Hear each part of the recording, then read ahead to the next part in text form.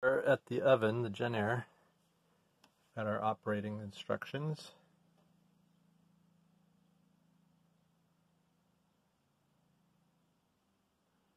And we have the catch-all for the oil, which is naturally fresh blue cheese dressing.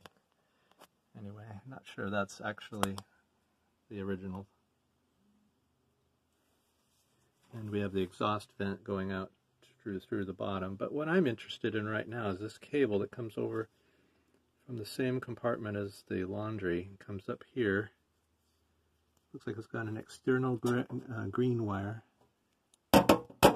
This is really loose. They've not bothered to tighten that at all. And because my screen is now adaptively adjusted, I can't see anything. It thinks it's dark, so I can't see. But anyway, there's 3 wires there.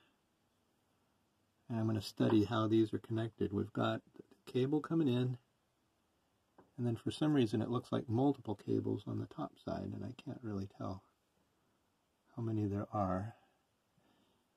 And it's 240 volt, obviously.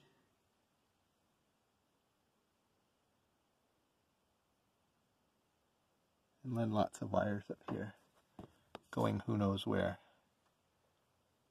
Where is it? There we go.